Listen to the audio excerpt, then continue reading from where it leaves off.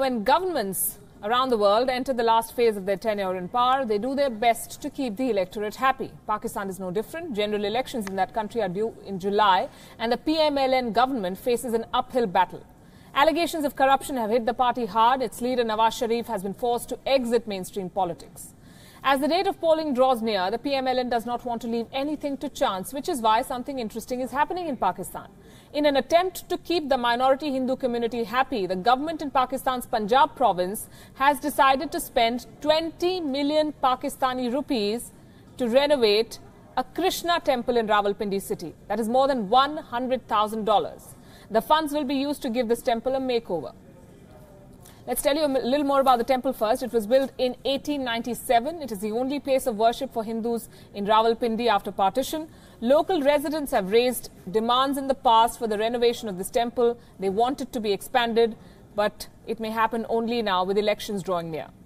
Punjab is also one of the few remaining bastions of the PMLN. Nawaz Sharif's brother Shehbaz serves as the chief minister of this province. Last year, Nawaz Sharif, who still held the prime minister's office at the time, had inaugurated renovation work at the Katasraj temple. It was also a Hindu temple. Legend has it that this temple was built 5,000 years ago and its foundation was laid by Lord Shiva himself. We don't know.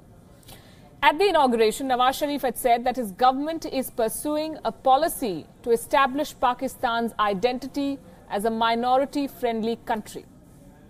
The question is, why does the PMLN government want to project such an image? Participation of minorities during the election season in Pakistan remains very poor, abysmally low. While 10 seats out of 342 are reserved for non-Muslims in Pakistan, minorities still remain on the fringes of the election process.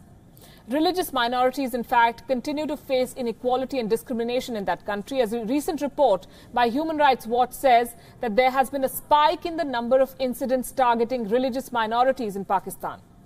The maximum number of convicts charged under the controversial blasphemy law are members of religious minorities. They are targeted. In May this year, Pakistan's Interior Minister Ehsan Iqbal narrowly escaped an apparent assassination.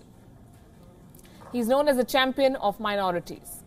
In 2016, one of the former media advisors to Pakistan's president claimed that the population of religious minorities in that country had declined from 23% in 1947 to around 3 to 4% right now. 23 to 4%. According to a report in The Atlantic last year, Hindus constitute around 2% of Pakistan's 200 million population. At the time of independence, Hindus made up about 15% of Pakistani population.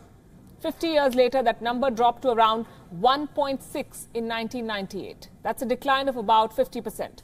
As of today, nearly 1.5 million Hindus in Pakistan are eligible to vote. This is the vote bank Nawaz Sharif's party is targeting. The PMLN's decision to support the Hindu minority seems like a balancing act too. Critics of the present government say that Mr. Sharif and his successor, Shahid Khaqan Abbasi, have not done enough to tackle hardline groups. Also, the deep state support to terrorists like Hafiz Saeed and Masood Azhar does not help the ruling establishment. Due to this very reason, Western investors remain reluctant to invest in Pakistan. While the recent comments by Nawaz Sharif took a jibe at the military and the ISI, the PMLN government's move to fund the renovation of another temple will needle the sectarian hardliners in this election season. We'll see how that plays out.